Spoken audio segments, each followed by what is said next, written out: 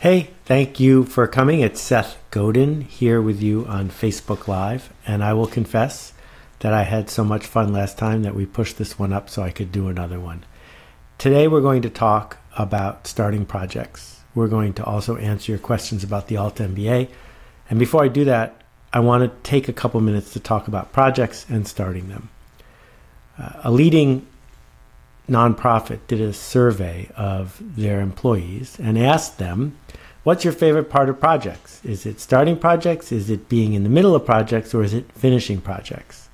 And I think you will not be surprised to hear that most people said they like starting projects. Except, and it's a really big except, most people don't actually start projects. We don't start projects because we're confused about the difference between being reckless and being impulsive. That if you are the initiator, the person who starts a project, you're going to have to tell other people. Maybe you'll have to tell people you work with. Maybe you'll have to tell your boss. Maybe you'll have to tell your spouse. Maybe you'll have to tell your coworkers or customers or the outside world. But there is this moment when you need to say to somebody, yeah, I'm starting blank. And in that moment, it is impossible for you to be sure it's going to work. That what we hear the most when people talk to us about being in the altMBA is that they began to see that you cannot do anything that matters, anything creative, anything human, if you wait until you're sure it's going to work. That I like to point out that Henry Ford launched the car, not Henry Ford, sorry, Carl Daimler at Daimler-Benz, the guy who invented the car, Mercedes-Benz. He launched the car when it was against the law to drive a car, when there were no roads and there were no gas stations. This was a stupid time to launch the car. He should have waited until after it was all in place. That Johannes Gutenberg launched the book when there were no bookstores. He launched the book when 93% of the people in Europe he was trying to sell to were illiterate. They didn't know how to read. This seems like a really dumb time to launch the book. Not only that, 15 or 20% of his base needed reading glasses in order to be able to read the letters, and reading glasses hadn't been invented yet. He should have waited. So what we find is a huge chasm. It is the chasm between when we need to launch it in order for it to matter and when we're sure it's going to work. And over again, people wait until they're sure it's going to work. And then they are too late. So they end up just being a copycat and not being able to effectively make change happen. So a minute ago, I talked about the difference between reckless and impulsive. Reckless means you're doing stuff you shouldn't do, without regard for the consequences, that you are driving 95 in a school zone. That reckless means that you are not being thoughtful about the fact that you might get to do this again. Impulsive, on the other hand, is the only way I know of to get over the leap of it's too soon. That we sooner or later do it on impulse. We announce to ourselves we're going to launch a project. Which project should we launch? Now the tricky part, we have to pick. But we can't pick the perfect one because there isn't a perfect one. We can't pick the one that's going to work for sure because we don't know which one's going to work for sure. All we can do is pick the one that works for us the best right now on impulse. And so I would like to think of myself 30 years of projects later as impulsive. I wait until I got no choice but to launch something because I'm going crazy with boredom, or I'm going crazy because I'm not contributing, and then I launch.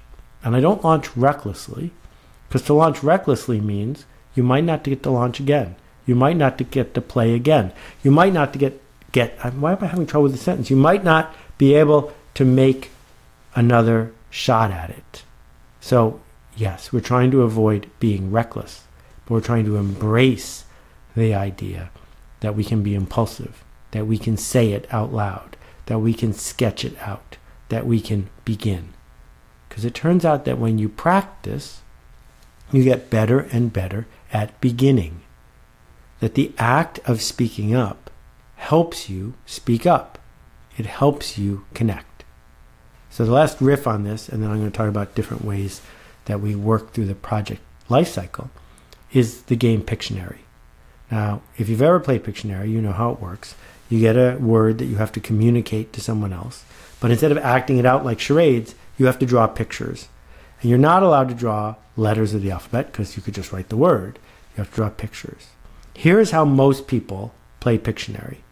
They play Pictionary by thinking very hard about what they want to draw. Then they draw the best version of what they know how to draw, and then they wait for the other person to guess it. Here's how I play Pictionary. I immediately begin drawing even when I don't know what to draw. And I listen to the person I'm drawing for. As they get closer to what I want, I do more of that. I engage with them in a dialogue. When I'm on the other side, the moment someone picks up the pencil, it's a boat, it's a plane, it's a star, it's a this, it's a this, it's a this, because it's free. It's free to keep guessing. So as you guess, you're engaging with the drawer and progress is being made. It's an impulsive way to play the game, but it is not reckless. Okay, so the rest of the riff here. The middle of the project, that's another word for doing your job. And the end of the project, the part that comes after the dip, that's the hard part. Because when we do a project, sooner or later, we run into the part that's hard. Because if it was easy, we wouldn't need to do the project. Someone would have done it already. So on Tim Ferriss's podcast last week, I talked about this, about getting stuck in the dip and understanding the difference between a dip and a dead end. So we're not going to go into that too much, but that's my riff today on starting, on impulsiveness, and on leaning into it. And one of the things we do a lot in the altMBA is create a safe environment for you to practice generous, impulsive behavior. Because I think that's in short supply, and I'm guessing that you're capable of more of it. So, Sam, did everyone tune off, or do we have any questions from the crowd? We have some questions. All right, questions from Sam, and I also have Maya on the board. Kelly is up in Toronto, and we say hi to Marie and everybody else. Thanks for tuning in. Go ahead. All right, this is from Liz. So you talk about impulse. Isn't that bad in business and in life? What makes impulse not reckless? So, thank you for the direct question. So, isn't impulse bad? And what's the difference between impulse and reckless? Here's what I'm trying to say. It's impulsiveness that gets us to do something.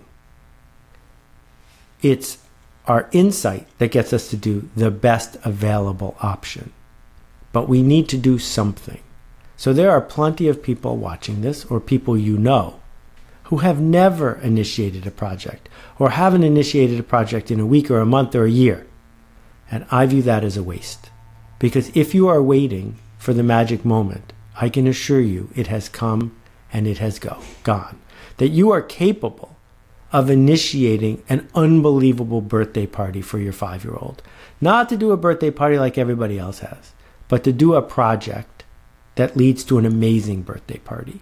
What's the worst that could happen? Is there reckless behavior in deciding to do a crazy birthday party instead of a normal, boring one? Of course not. Because what's the worst that could happen? But first we need the impulse. We need this sense that we're leaning in to what might be. Where it becomes reckless is if you mortgage your house so that the birthday party is amazing. Where it becomes reckless is if you think that the birthday party is going to turn around and pay dividends for years to come. Because it's not. That part's reckless. It's reckless to put too many chips on the table, to have too big a bet, to imagine that you're going to cut through the world like a thresher, through a wheat field like a hot knife through butter. That's probably not going to happen.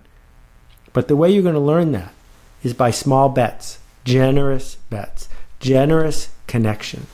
And it's the impulse to do that that we need.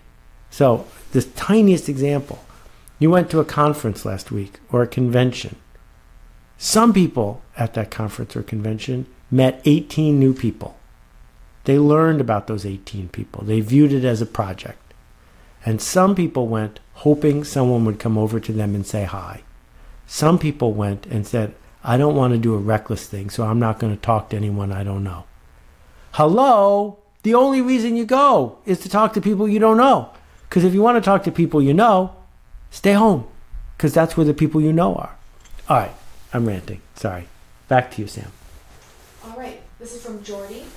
You talk about frequency and consistency a lot. Does shipping impulsive projects fight against that goal?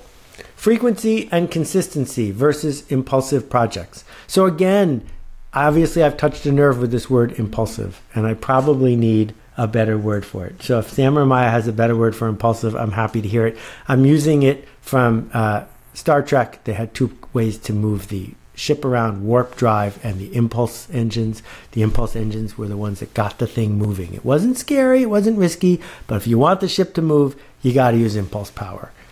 Yes, what we seek to do is serve an audience. What we seek to do is connect a tribe. What we seek to do is lead people in a small cohort. And we must bring to those people consistency and frequency. But, and it's a huge but, the thing you did 7 years ago is not enough. It doesn't mean that just because Disney World opened in 1980 whatever, that Disney World shouldn't change. They're still seeking to dance with and delight 7-year-olds and their parents. But what it takes to do that now is different than what it took to do it 30 years ago. So should they build a new thing there? Should they have new interactions with the guests? Of course they should. How did those projects begin? They began because one human being, not the CEO, one human being, not Robert Iger, said, I'm going to try to launch something new. That doesn't mean it gets all the way to the end and you spend $40 million on it. It means you started. And that's today's agenda, starting projects. Somebody, probably not the senior vice president of new projects at Disney World, somebody said, I have this impulse to move forward. And then you've got a shot to see if it works. And then you can do it with frequency. And then you can do it with consistency to serve the audience you seek to serve. All right, this one's from Mike. What is your advice on starting a new project with a family member or close friend? Mike wants to know my advice on starting a new project with a family member or close friend. You shouldn't. Because you're a professional. And professionals understand that they need to have transactions with people who are going to tell them the truth. People that they can learn to trust, who have one agenda, which is to make the change you seek to make in the world. And the problem is, as soon as you complicate it by working with your spouse or your close friend or your next door neighbor, is the truth goes out the window because there's something else going on at the same time. Are there exceptions? Of course there are exceptions. And I adore the exceptions. I think that it's magical to be able to have that work. The best partnership I ever had was with Steve Dennis. He and I co-founded with a couple other people the largest student-run business in the country when we were in college. Well, Steve and I met the very first day of work. They were supposed to hire one person. They hired the two of us. They said, here, take over. They gave us the keys and they left. That mattered because Steve and I had one thing connecting us, which was the project. And if we could be clear with each other about the project, then we could make things move forward. So sure, if you can make it work, please prove me wrong. But I'd rather see you be a successful project leader and initiator and also have good friends and family members. I'm not sure why you need to do both at the same time. All right, this one's from Sue. Why do you believe producing is more important than content? I've learned a ton from research. Why do I think producing is more important than content? I don't. And I think that research is fabulous when it helps you. Now, let me be really clear here. The number of people who can write is very large. The number of people who have the guts to start a blog is much smaller. The number of people who have the guts to start a blog and turn it into a business is smaller still. So if you are one of those people, you can hire folks who can make your content even better. And I have never suggested that you make junky stuff. What I'm saying is the scarce resource is the act of beginning, of raising your hand, of saying, here, I made this. This is what's scarce. It's even more scarce in countries that aren't in North America, because culturally, we've been told we need to wait for somebody else to tell us to go. And the shift in our economy in the last 20 years is primarily about the fact that they gave every single person a keyboard that's connected to 1 billion other people. They gave everybody a microphone. They said, do not wait for John Hammond from Columbia Records to call you. If you want to sing, sing. Do not wait for Sonny Mehta at Knopf to call you. If you want to write, write. If you want to launch, launch. If you want to answer customer service emails for your company for an hour to find out what the customers think, go ahead and do that. That we can launch if we choose. That's in short supply. Does research matter? Of course. My blog post today is about doing your homework, about doing the research, about not being dumb or impulsive or, worst of all, glib. Yeah, you need to do that. But it's an and, it's not an or. All right, this is from Angus. How can I measure if a project is unworthy or I'm just in a dip? So Angus asks a question I get asked a lot, for which I do not have a glib answer. Here we go. That's the Hastings Fire Department serving our people. Thank you. I can't give you a map, but I hope I can give you a compass. What's the difference between a dip and a dead end? How do you know if it's worth persisting? So we're not talking about launching anymore.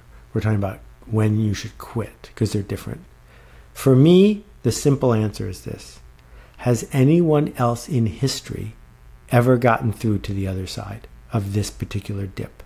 Now, it's possible that you will be the first one, right? So when the Beatles came along, no group had sold 100 million records. Now, if that was why they were doing it, I would have said, well, if that's why you're doing it, that's a really big long shot. Maybe you should do something else. But they ended up becoming the first one. Now, I don't think John, Paul, George, and Ringo set out to get through that part of the dip, but it was seemingly impossible. It's way more likely, though, that if you're working hard in organic chemistry and you say to me, is it worth pushing through this on my path to be a doctor? I could say, yeah, because almost everybody who pushes through organic chemistry that really wants to be a doctor can get to the other side. It's a dip. It's on purpose. There's a path through it. So you've got to look at what's come before you. Who's traveling next to you? Are you completely unique? Again, if you're completely unique and you succeed, I applaud you. But if you're completely unique and you're asking for a guarantee or even a promise, I don't have one for you. Because getting through a dead end and turning it into a dip for the first time ever is quite a challenge. All right, this one's from Bella. The duration of the program is 1 month. Can you really produce quality anything in a month? So Bella's asking a great question about the altMBA, thank you, which is the altMBA is a 4-week workshop. And the question is, can you produce anything of value in 4 weeks? I guess the question is really, what does it mean for something to be of value? What we seek to do in the altMBA is change your mind, change the way you see the world, change how you stand, change your posture, change your default responses.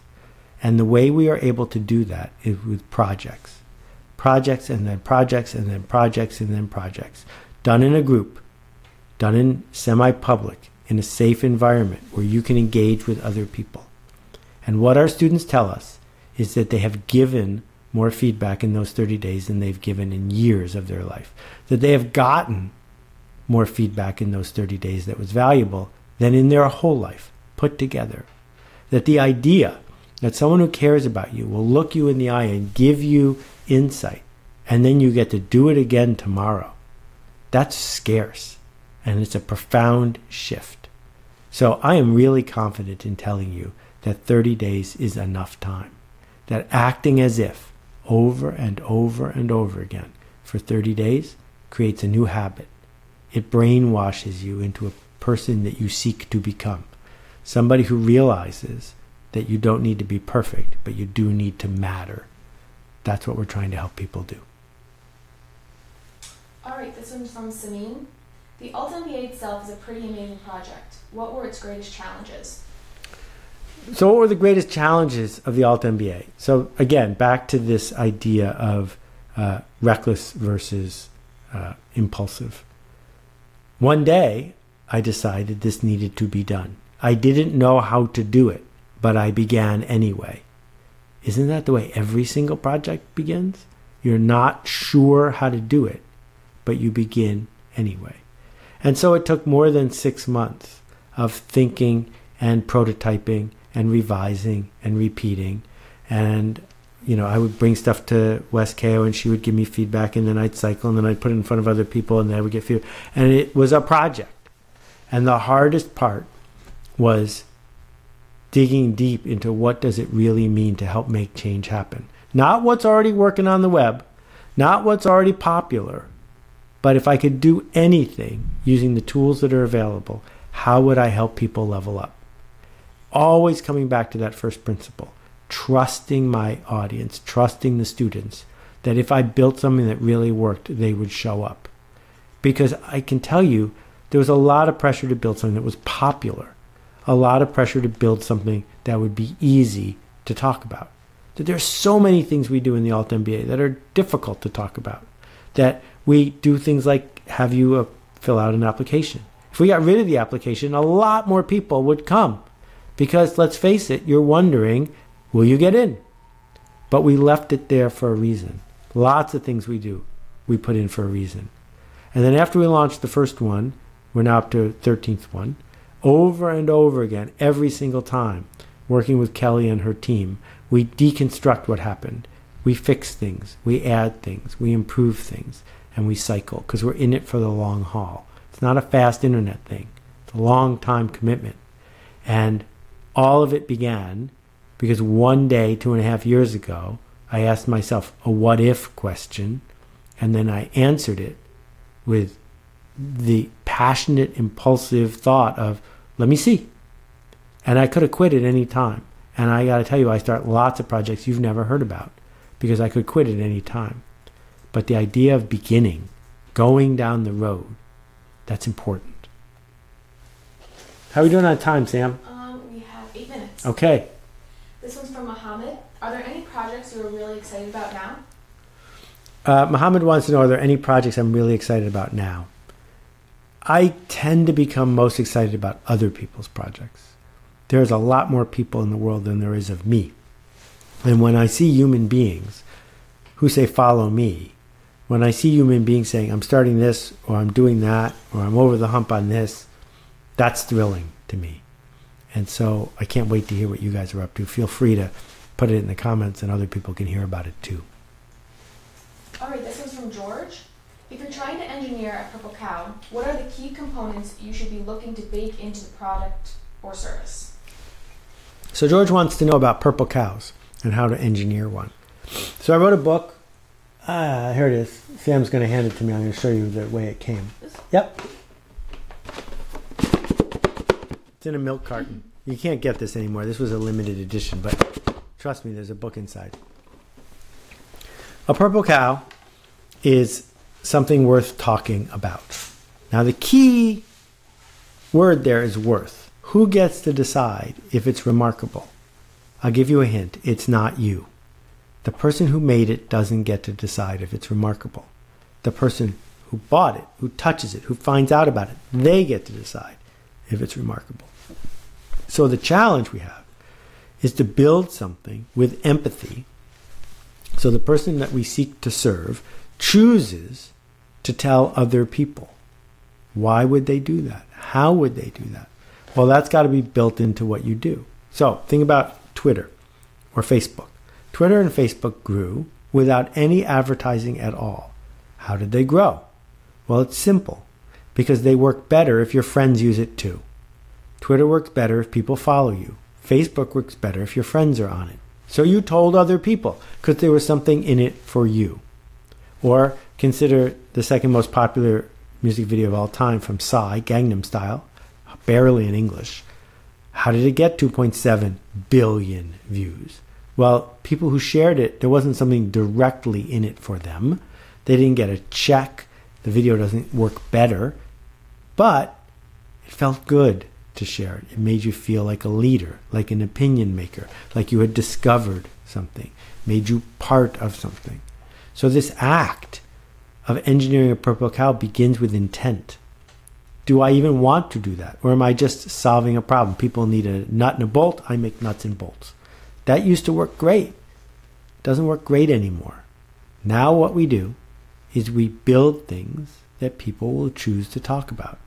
And I can't tell you in one sentence how to find the empathy to do that. The marketing seminar is about that a lot.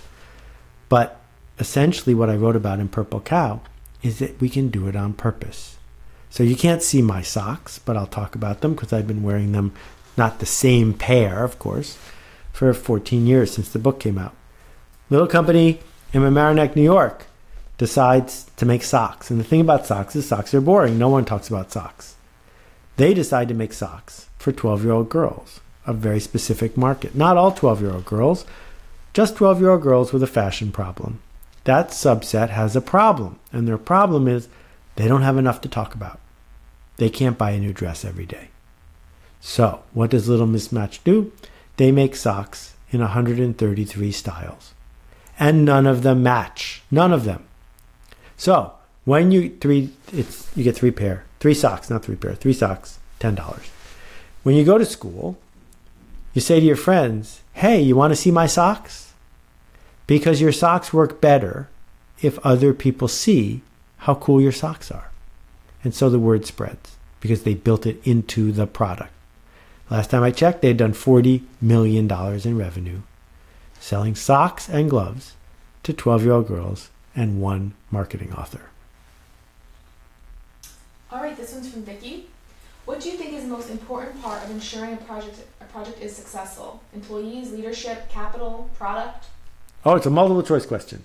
What is the most important thing to deciding if a project is successful? All right, well, so as we began, every project, every single project that does not start is a failure. Every one.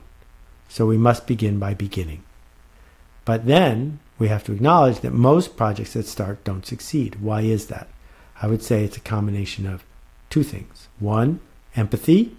You're building it for yourself, not for the person who's going to use it. And two, the persistence and resources to get through the dip. When you hit the hard part, the part where everyone stumbles, do you have a committed team? Do you have the money in the bank? Do you have the time to get through the dip? Because that moment is what separates the things that get finished in work from the things that get abandoned. All right, let's do one or two more. Yeah, we have 2 minutes. Ready. All right, so let's see. This is from Dan. You don't show projects. Why is that? Dan wants to know, why don't we show people the projects that we do in the altMBA? So here's a way of thinking about it. If I said to you, hey Dan, I'm going to a nudist colony next week. Do you want to come?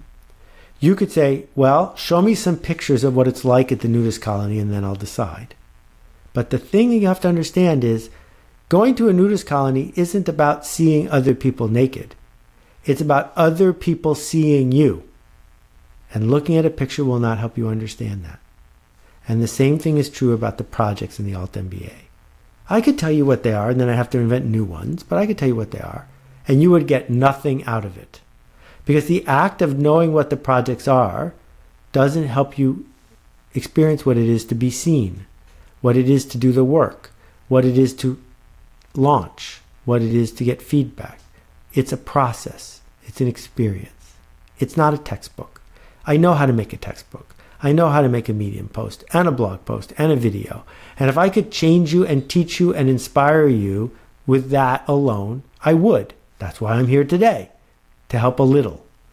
But the altMBA is special because the altMBA is something I can't make digital. Because the altMBA is something that just showing you the map does not help you explore the territory. The map and the territory are different. One is just an approximation of the other. So I got lots of stuff you can do for free. I got lots of stuff you can read for $9. It's great if you don't want to take the altMBA. That's what we say all the time. I am not in it. There is no magic connection to Seth. There are no videos from me teaching you things. It's not what it's for. If I could do that in the outside world, and I can, then I will. This is different. This is experiential, and it's designed to change you at a totally different level. Sam's happy? Yeah. Maya, are you happy? Very happy. Okay, thanks. Tell the others.